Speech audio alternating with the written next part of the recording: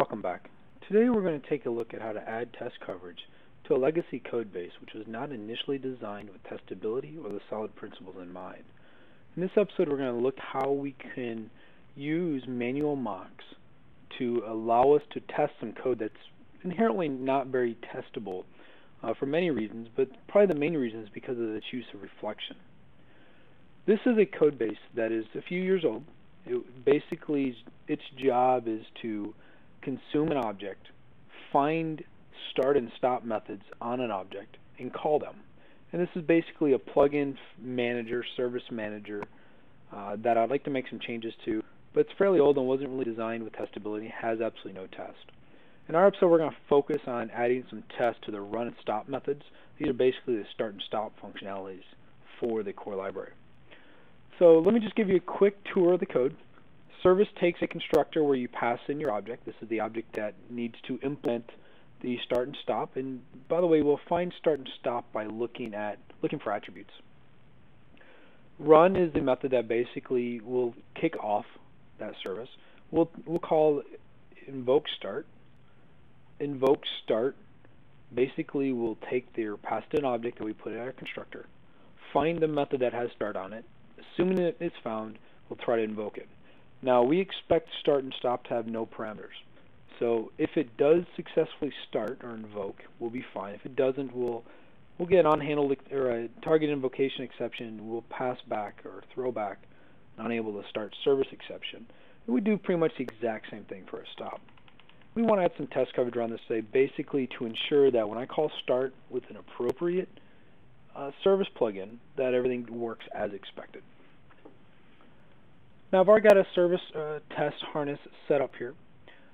The first thing I want to do is I want to create a test stub. And we're going to call this run ensure that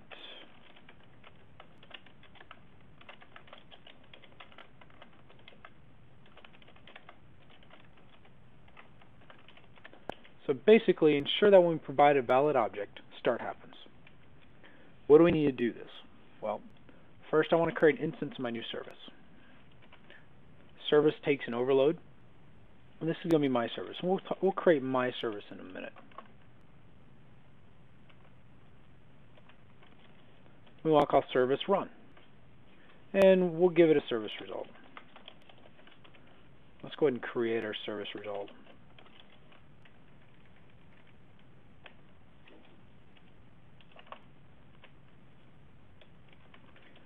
Now, when run is called, it'll actually introduce, a variable, and it will give me the run status. We'll just call it status. We want to assert that status is true. And this is the simplest part of my test. Now what I need to do is actually figure out how to create my mock for my test. Because as you can see right here, I have a my service that has not been created yet, which means this test won't even compile, let alone run successfully. So what we want to do is we want to create a mock of our service. We're not using any mocking frameworks here. We're just going to do a manual mock. We'll call this mock iService.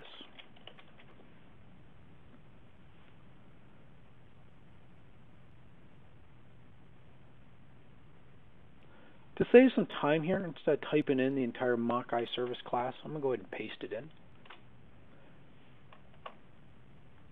Now my mock iService implements an iService interface. Why is that important? Because when I define a plugin, I want to provide it the iService interface. It also just gives me an easy way to get some other value later, because if I want to test the rest of my logic within that service class, I would need iService objects, and this will give me the dual functionality. What I'm interested in for this test is the start and stop. In order for the plugin to work, you just simply need to have an attribute called service start or service start stop, and that's what we're looking for via reflection. In a real scenario, the start or stop method would actually perform some logic. In our scenario here with our mocks, I don't want to perform logic. I just want to ensure that it was actually called or not called. So what I've done here is I've created a couple auto properties, and I've set them to false in my constructor, and they'll be set to true if the start or stop method is called. And this will allow me to assert that they were called correctly. So now that I've created my mock, let's go back to my test. Let's create an instance of my iMock service.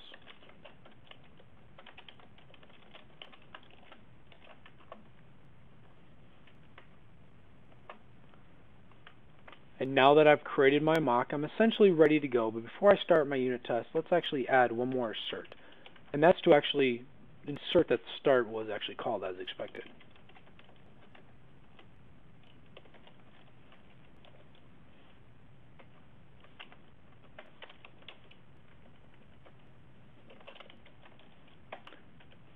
So now that we've got our test completely set up, let's put a breakpoint right here and run this.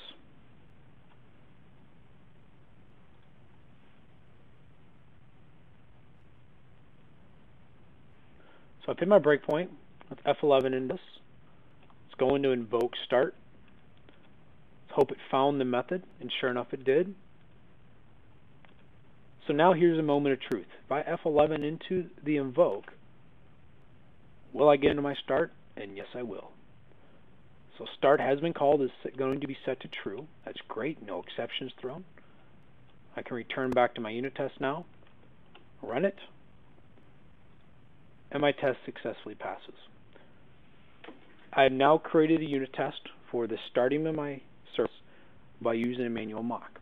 Now I've only tested one of my pathways here. I've only tested that it actually can find the start method and its signature is valid.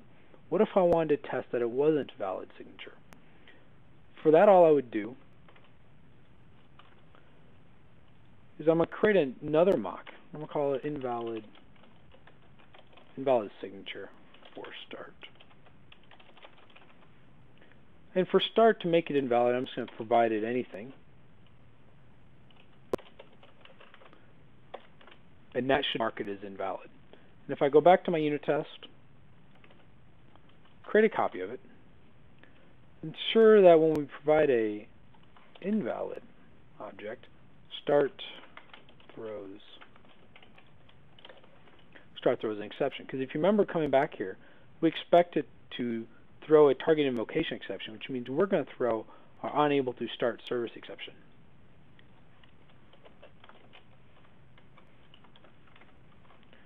So we're going to set our test up to basically expect that the unable to start service exception is called.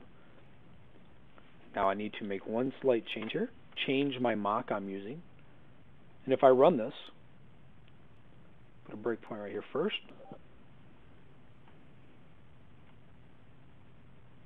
So I've hit my breakpoint. If I hit F5, go check my test result. Sure enough, everything succeeded as expected. So what we've taken a look at here is how we can take some code that clearly is not test friendly. Anytime you're dealing with reflection, it's not really easy to test. And this is just one way to add test coverage, by the way.